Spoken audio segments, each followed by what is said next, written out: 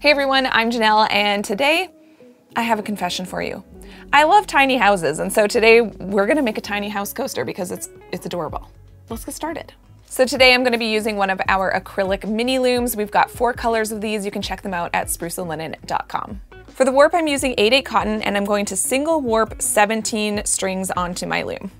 Next, what I'm gonna do is 3 things. I'm going to weave in a piece of cardstock just using plain weave. I'm going to take this Loops and Threads cozy wool yarn and do a twining stitch followed by 3 rows of plain weave. If you need a more in-depth tutorial for this part, I'll link a video right here that will help you get started with that.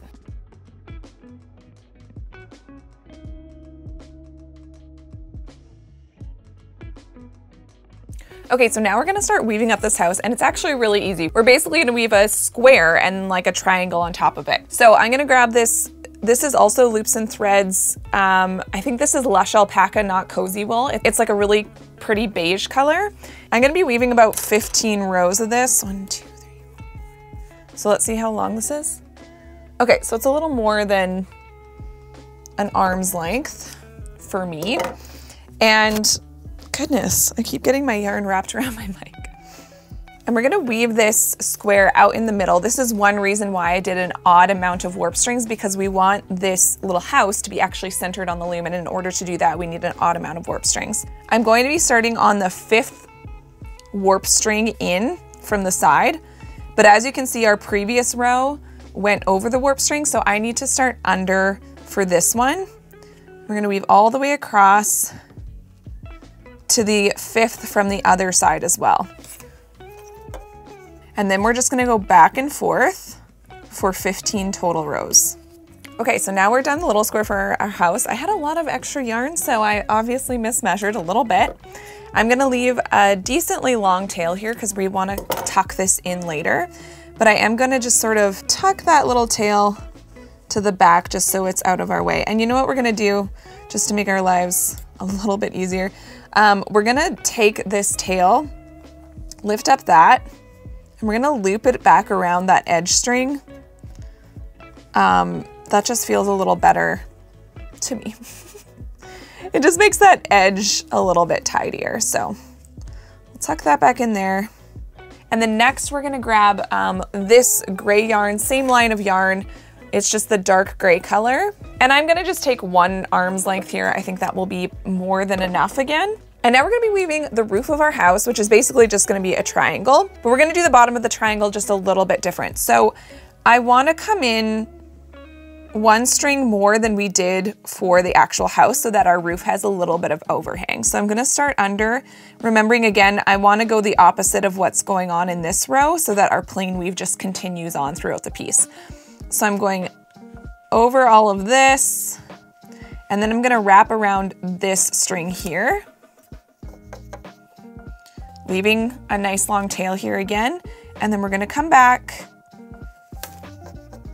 and I'm coming in on that 4th string in.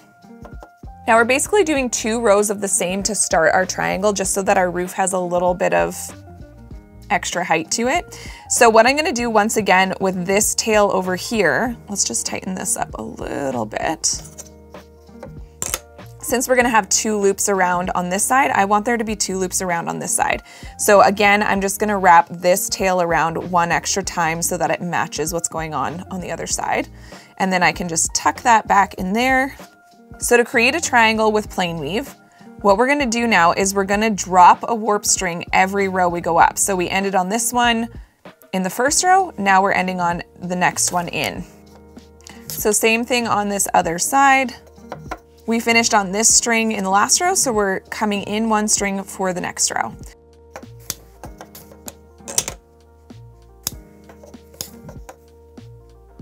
All right, so now we're at the peak of the roof.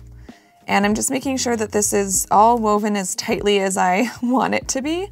Once again, we can, we're gonna fish this yarn to the back. So you can see we have 1 wrap around the very tip as well. And then we can trim off some excess, leaving a nice long tail. Now we're gonna be going back in with the white and filling all of this in, but instead of just weaving it next to the house, we're actually going to interlock the background with the house, and I'll show you how to do that. So again, with plain weave, I'm gonna go in here, and for every loop of the beige, we're gonna loop around the white. So I'm gonna go between these two loops first. So you can see here I'm going into the area of the beige. I'm gonna weave that in, really paying attention to my sides to make sure they're nice and straight. Then we're gonna go back. Let's tuck that in there. And see, now the shapes are actually interlocked. There's no space between them. And we're gonna do that again here. So next we're going between these two loops. Actually, I should zoom in. And then we can go back and we're just gonna keep doing that all the way up. So again, now we're between these two loops and we're interlocking those shapes. Especially on a coaster, we want something that feels really sturdy, and I don't want to go through the extra trouble of sewing shapes together on something this small. Now, we're going to do the roof a little bit differently than we just did the main part of the house, and I'm actually just going to butt up against these. So we're going to have a little bit of a slit, but that's not going to be a huge deal. So I'm going to weave 2 rows, since we have 2 loops next to our roof, and then we're going to do the same thing moving up. So we're going to go up to the loop, and then we can turn around on the same row as that loop. This is just because I want the lines of the roof to be a little bit cleaner. And since we just have like a tiny little gap here, it's just not that big of a deal. So I'm gonna keep doing that. Again, moving up with the roof. So now we've finished up until the peak of the roof on the left side. So we're just gonna repeat everything we just did on the left onto the right side. So I'm gonna take a new piece of yarn and do that. Now that we're at the peak of the roof on this side as well, I'm going to, since I don't have much yarn left here on the right, I'm gonna grab the yarn from the left, and we're going to finish this off the way that we started it. So first I'm going to do 3 rows of plain weave. Okay, so we've got our 3 rows of plain weave, and now we need 1 row of twining. So for 1 row of twining, of course, it includes 1 more row of plain weave. Now, we need to do a twining on this last row of plain weave, but I don't want to just turn around and start doing that, because it's going to want to pull this string in closer and closer. So what I'm going to do is I'm going to let that one just be what it is. We're going to cut off a bit of a tail. I'm going to take a new piece about so long. I just have this new piece, and I'm going to start my twining over here and move toward the left. Okay, so my twining is done. I'm just gonna squish down the top a little bit more to kind of look like how we started. The next thing we're gonna do is tuck in all these ends and add a window. So I like to use one of these plastic needles for tucking in the ends. It just makes it a little bit easier. So we're gonna take all of those ends from the front and bring them to the back so that we don't miss any of them. And these ones are super easy to tuck in into plain weave. I'm just going to take my end and I'm going to go down this channel of wefts. We're only grabbing the loops on the back of the weaving. And I'm gonna grab quite a few of them. Since I want this to be a coaster, I wanna make sure those ends are tucked in really well. And then you can just trim off the excess carefully and your end disappears. So now we're just gonna do that exact same thing for all of the ends. Now for this one on the roof, I do want to tuck in the dark colors with the dark color, just because if I tuck this in with the white, it might peek through just a little bit. So what I'm going to do here to make sure it's tucked in enough is I'm going to go up through these ones first, and then I'm going to turn around and go back down kind of in the next row. Let's look at from the front. Yeah, you can't even tell at all. So that looks good there. And we can keep going. Okay, so now we're ready to add the little house. I'm gonna use my little plastic yarn needle for this as well. And I'm going to grab a length of the 8/8 cotton. And we're gonna use this to weave in a little window. So you can place your window wherever you like. I'm going to go with kind of out in the middle.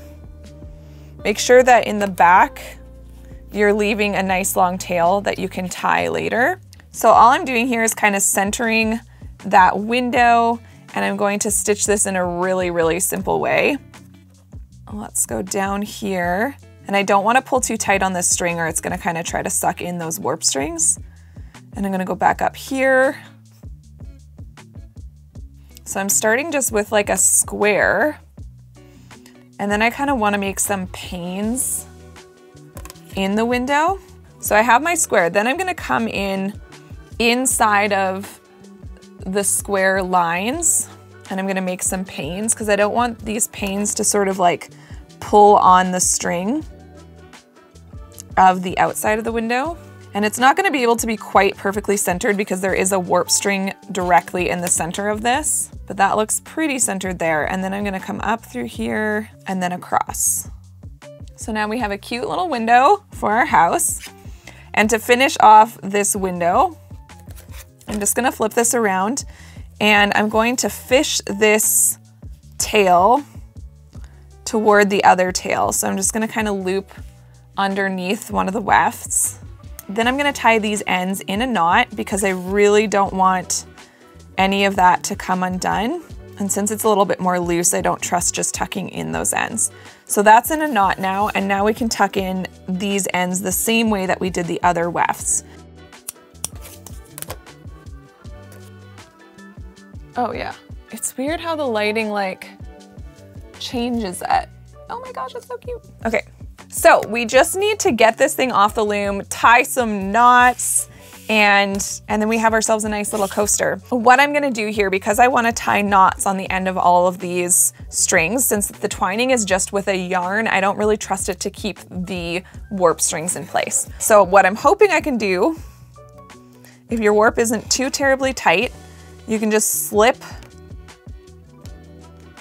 the warp off. If your warp feels really tight, don't risk breaking the notches of your loom. Cut it off of your loom, but just try to cut it off like really, really close to the top. But one trick I have is that when I'm pulling it off the teeth, I'm taking those two warp strings and I'm pulling up toward that tooth to try to make it a little bit looser. And then the other side will just slip off. So now I'm gonna grab a weight.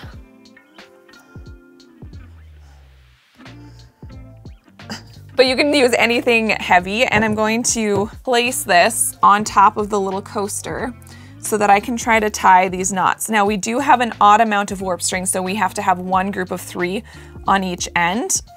So I'm gonna use that where there's a natural group of 3, which is here. So I'm gonna start on this end, and I'm just using overhand knots because those are the best for, you know, they will not come undone, and they also make it so that your fringe sticks straight out instead of kind of in more than one direction.